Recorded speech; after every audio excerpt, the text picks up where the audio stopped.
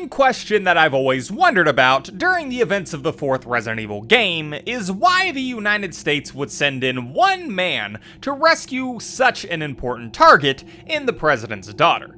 Surely the President would prefer that the task go to a larger team of individuals so that the certainty of his daughter's return would be much higher, wouldn't he? Well, today we're going to be looking at why Leon was sent into Europe virtually alone in the game and see if we can't find an answer. So the first thing we need to talk about when answering this question is Ashley's kidnapping. At the time of her kidnapping, Ashley was returning home from university when she was taken by an unidentified group who made no known demands. The kidnapping was kept under wraps from the general public, but talk inside the organization handling the situation was that the act was perpetrated by an insider.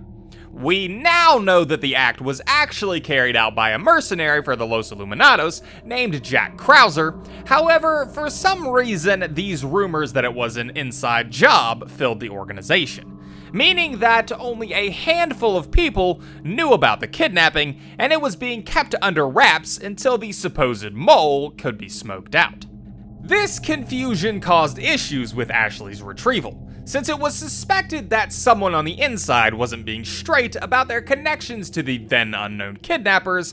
When a lead that the President's daughter was spotted in Europe came from the intelligence branch of the organization, it had to be taken with a grain of salt, since it couldn't be proven that they weren't the moles. It also meant that a large number of agents were being questioned in response to the kidnapping. Even those who were active in the field, meaning that the organization had fewer people to send out in search of Ashley, limiting parties to those agents who had already been screened.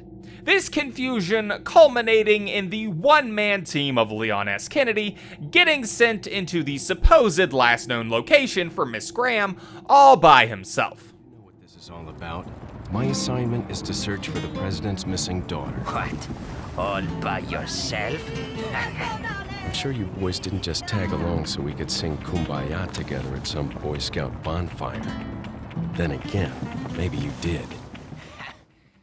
So I hope that answers the question of why he was sent in all alone to face off against the entire cult of the Los Illuminados. The organization that Leon worked for wasn't actually positive that Ashley was anywhere near where he was actually sent. He was just chasing leads and happened to get very lucky.